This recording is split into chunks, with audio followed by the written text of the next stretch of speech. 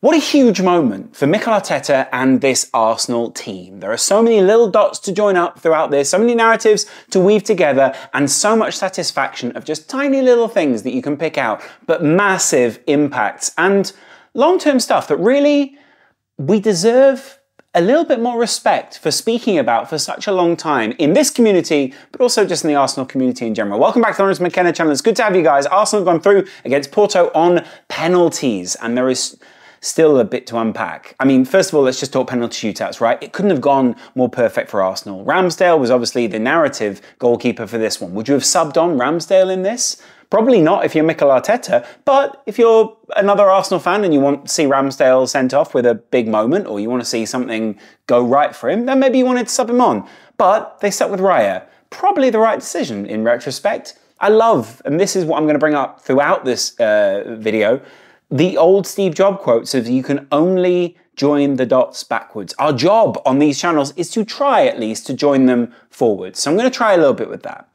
If we go back and you see the trajectory of the dots, it's that Ramsdale is on the way out, but that Raya is also very much the first choice for Mikel Arteta and those guys. Not only do they see a goalkeeper that they can use already, probably better suited, if not slightly more predisposed to work in a Mikel Arteta system, they also, and I think this is what a lot of people don't see the potential to raise his game in other areas. Now, I'm not saying therefore any goalkeeper is a bad goalkeeper at penalties if they've not saved all that many penalties before, but obviously, narratively again, Ramsdale was probably that guy for them, Community Shield, etc., etc.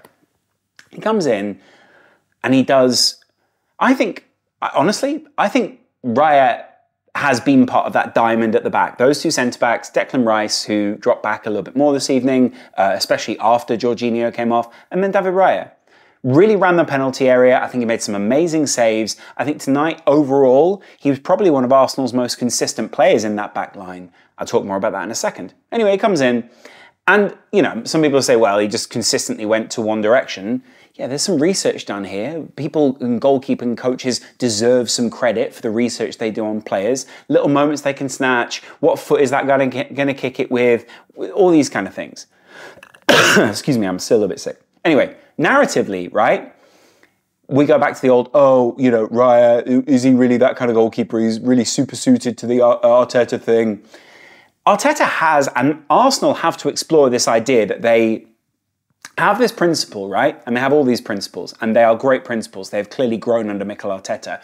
But in the Champions League, they're going to be challenged against teams like Porto, right? Because teams like Porto are going to do everything they can to level the playing field. Sure, they're a big club in relative terms to lots of other clubs, but they're also not able to compete financially or in terms of resources with Arsenal. Just nothing to do with Arsenal's fault, just purely because Arsenal are in one of the biggest financial leagues in the world. Of course, they're going to be ahead in other aspects of Porto. They had the guile, and I know that we're probably talking about average ages. There's going to be loads of chat about average ages tomorrow. Arsenal started with that average age of 26.1. Porto, average age of 26. There will be someone on some pathetic podcast that brings it up tomorrow and goes, well, this Arsenal team aren't all that young, they should be performing. Porto weren't all that more experienced. The key moments, the key places they were more experienced. And there are different kinds of experience which are going to mix up to try to make a cocktail of experience.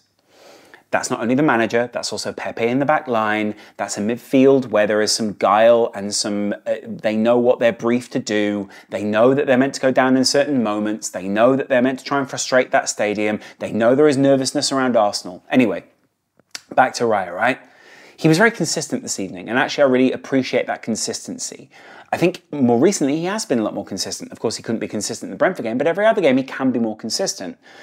That really helped them tonight. And the fact that he's proven himself in a penalty shootout gets rid of yet more issues. Where people go, oh, is he really consistent enough? Is he going to be good in these areas? Because they think of him as a very specific kind of goalkeeper. They think of his weaknesses. They try to pick at some of those things. Raya's just moving all on from those things. 2 saves, probably should have been 3 in this penalty shootout, though that's probably unfair. When I say it should have been 3, that's not a criticism. That's like, yes, he went the right way. It felt a little bit, unfortunate that he didn't save it. He got a fingertip to it. You wonder how strong a goalkeeper's fingers are. Probably stronger than, they're like climber level of fingers. Anyway, point being, this penalty shootout again goes a little further narratively. It is genuinely unusual to me that Arsenal fans support in the way that they do. They're a great fan base. There is a lot to like about this Arsenal fan base. Sure, there is an image issue, which online, the Banter Club thing that they're kind of moving on from. And I get like they should be more confident than they are. But even then, that moment when Saka stepped up, you kind of felt the air go out of the stadium and people be like, oh, there's a narrative here. Is he going to overcome it? Great penalty, really confident, stepped away. You could see there was almost like a moment where they sort of went, so he did score. And I like that, right? But there are just moments where you feel Arsenal could be just a little bit more confident and they could be like a little bit more Arsenal, if that makes sense. I get you're refinding that identity. I get that you're still tentative because you haven't lived through these things in very recent years. You are just almost relearning to be a fan base that support this level of club. You are remembering what it is. Some people for the first time learning these things are sort of going, oh, that's Arsenal. But they're still a big fan base. And Arteta knows that they can lean more and more and more into this. Anyway, point being, I think the penalty shootout was good for this Arsenal fan base. It allowed them to release a little bit of that tension, especially after this game where a lot of people were complaining about the ref, probably rightly so, though, by the way, I love a ref that lets the game just continue, kind of lets the players get into it, steps in when he needs to.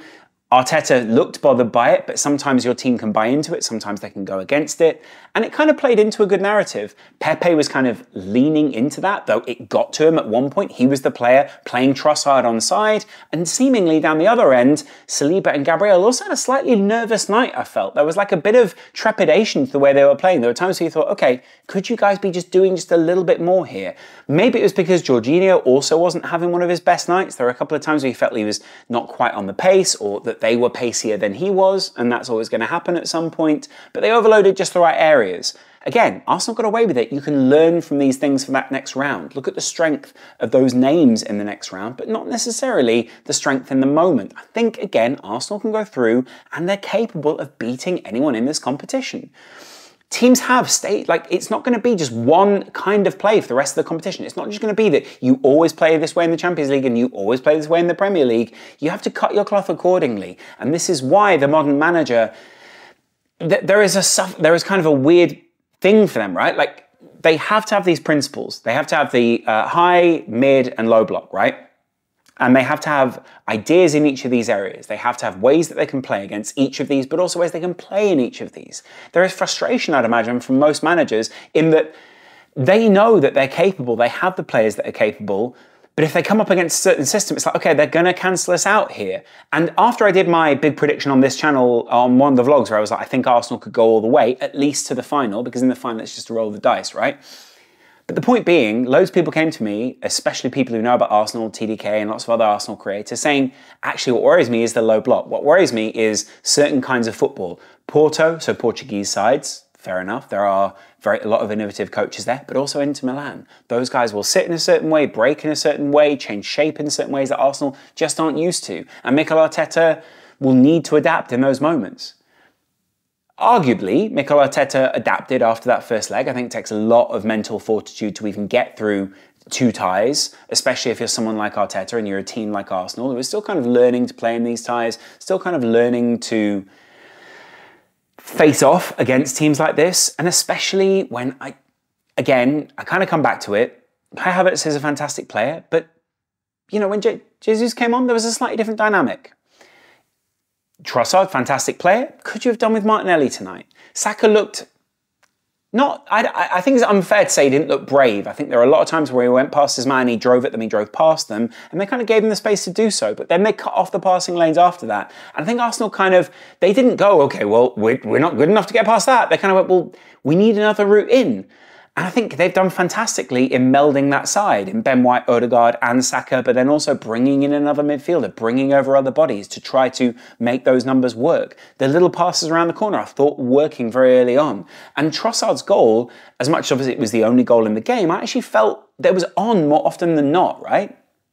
So I think there are multiple things that Arsenal had in their locker here. And actually, I think the tension in the stadium fed into some of the negatives that ultimately came from the game rather than the positives. The good thing about those negatives is they seem temporary, they seem like there are things that they can learn from, and you could see that Arsenal knew what they were going to be up against. An element of patience was needed this evening. Raya gave that interview post-game, obviously as one of the heroes, but also speaking about what they knew they were going to come up against this Porto side, how well drilled they were, how they knew where the passing lanes were against this Arsenal team, how they knew they were going to exploit certain avenues anyway, how they knew they were going to be called into action at certain points, because they weren't always going to just be able to go, okay, it's going to be all dominance. And Arsenal, I think the narrative is they should be all dominance. It's just wrong. Lots of people are going to be pointing out this game as weaknesses, and I'm sure there are plenty of managers out there that can find plenty of weaknesses. But there are lots, every big side has a weakness right now, and very evident ones as well. So doing it to Arsenal but not to other teams seems disingenuous. Again, getting through this tie, getting through this stage is another big tick for Mikel Arteta and this side. There are lots of positives to come out the other side of it. I genuinely thought Odegaard gave a captain's performance this evening, not only in normal time, also in extra time, but also just stepping up, doing that first penalty, being the guy to go, I'm just going to step up and be the guy here. I think it's something we should appreciate. I think it's something that Arsenal should be calling out and saying, hey, this guy put in a captain's performance this evening. You forget that this guy has been through disappointment after disappointment in his career in relative terms. Who he signed for so early on, where he had to go, where he had to prove himself. Maybe those aren't direct disappointments in the way it's like, oh, it's just point to be here. But it's the pressure that builds up with these young players over time can just slowly grind you down. You saw that. Marco Grujic is playing for Porto at this point. Really good player, but someone who was touted to be one of Europe's next big midfielders. He went to Liverpool. Things don't always work out. Sometimes those things can kind of take a career away from you, and we're looking at players who are thriving in the moment. I love it. I get it, like Saka was frustrated tonight and there'll be people with lots of criticism. Yes, he was trying to drive in certain areas that at times just look frustrating. Porto are a frustrating team. At the moment, the Portuguese league is incredibly tactically diverse, incredibly tactically innovative. Guess what? They're going to be able to observe Arsenal and play well against them. I still see Arsenal against the big teams playing well. I still see them being able to take things from Real Madrid, Bayern Munich, especially Barcelona, especially other teams who are going to be tactically really smart, but at the same time come up against an Arsenal side who've learned just from this tie alone that playing over the two legs is a certain balance, that if you play it away first, you need to get a certain kind of result, that actually they were probably hard done by in that result. Coming down the other end, of course, I'll go back to the nervousness. I do think they were a little nervous. Partey was on the bench. Could they have brought on someone else in that time? I was looking at the bench and thinking they did only make 3 subs, a few of which could have been made maybe a little bit earlier. I was looking, could a Tomiyasu maybe have come on? Maybe we like Ben White, but could Tomiyasu have come on? They brought Zinchenko on. He seemed a little bit nervy. He's really changed his demeanour more recently. Is that down to what Arsenal have been doing, or is that down to a lot of things that have been happening off the field for him as well? Again, not saying he's a bad player, just trying to be empathetic towards him. And when I went to look at the bench, I actually thought variation off it was difficult to come by. Reece Nelson, Fabio Vieira, El Nene, Smith Rowe. One of those names could have come on, but at the same time, maybe Arteta knew what it was they wanted to consistently do. I think this Arsenal team actually had a pretty solid formation throughout the evening. I think if they kept plugging away, they knew the side that they needed to go to was that right-hand side. They knew that they needed to be a little bit more conservative on the left because they were going to get attacked down that side. They knew they needed to protect, tuck inside and work the ball through the middle there. Try and attack one side of this Porto team, which, yeah, actually one side of it did have Otavio, and guess what? They attacked that side a lot more. Of course, you were going to do that a lot more than the Pepe side, the dark arts, all those kind of things. You see that as the game progresses. Mikel Arteta has a very clear game plan, a very clear idea, and they kind of just kept on those stress points. He had the faith in the system, but also the faith that if they just kept going, a game of attrition was going to play out. And guess what? They won on a knife edge, right? But they came away with a win. That's all that matters in the knockout rounds of the Champions League. Getting through against these teams like Porto is probably a bigger challenge in relative terms than getting through against a team like Munich. I actually think they'd suffer less against a team like Munich than they would against a team like Porto. And that's a weird thing to say. Obviously now they have 20 days, 19 days where they won't be playing any football as a unit. And that's then I think they come back against in the FA Cup or something. So even then it's you've still got a little bit longer until you come back against what I think Mikel Arteta and his team would consider to be a truly meaningful game. But, there are going to be players leaving, players going away on international duty, all these kind of things. I think now Arsenal are going to try to have another Dubai, not in the same way they go to Dubai and do something, but try and have another Dubai where they come back together, work on the next tactical progression, try to surprise teams in the final 10 games of the season, try to push to the max, try to recover players they actually need to recover. There's still a lot of injuries within this side that they can bring back players from. And if you look at, like, they've got Martinelli out, still Yuri and Timber to come back. There's a couple of players, I think, on the bench tonight who are still trying to work up to match fitness. So, you know, when Jorginho went off, could you have brought an Partey? There's things like that. Again, another night where I looked at Declan Rice, and I just want to finish on this, and went, guy's world class. I think there are so many different aspects to his game, and he is genuinely everywhere that you kind of go, right, it's kind of ridiculous now when you see him driving past players out on the wing. You see him dropping into the Jorginho role or that 6 role just in front, shoring things up a little bit later. You see him anticipating the play exceptionally well. You see his combination play, supporting someone like Kai Havertz, who didn't actually have a particularly good night, did have times where he looked quite isolated. These are all things that Arsenal can learn from. Arsenal will be learning from. Arsenal have already learned from. I'd like to talk to the Arsenal fans now. Tell me what the atmosphere was like in the stadium. On TV, it appeared a little nervous. On TV, it appeared like there was a tentative nature to the way that you guys were supporting. It's not criticism, it's just an observation. I'm not saying it was, but I want to know what it was like in there. You could see, obviously, they impacted the penalties, the booing and the, you know, getting on the back of the others, but also the Arsenal fans were feeding off some of the reaction. Loved that. On the opposite side of that, during the game, were there times where it was a little bit nervous? It started out very high energy, but when Arsenal didn't score the goal, it seemed to drop off fairly quickly. I've witnessed similar things at Anfield. Was it like that at the Emirates? I kind of want to know. Let me know in the comments below. Big night for Arsenal, big night for Arteta, big calls made. Tactically, I think he got it right. This was always going to be a tight one. They were never going to run away with it against Porto. Let's not just put a blueprint on this team and go, you need to play like this. Arteta's a much more complex manager than that. Anyway, let me know in the comments below, and I will chat to you guys probably tomorrow, actually. Yeah, I'll be doing a little bit about the Champions League, doing a little bit about the Champions League draws. Vlog's coming back later this week because obviously you can see my throat is better, as is my cold and the flu or the pneumonia that I was told I was walking around with. Anyway, appreciate you guys. Thanks for all the support. If you've not already hit the Patreon, obviously help support the channel. Sorry I've been sick over the last few weeks. I hate saying sorry for being sick. And then obviously there is a Discord there. Go hit it and see you guys in there. Love the chat. Love linking up with you guys. Chat to you much, much, much, much sooner than you would think. See you later. Bye.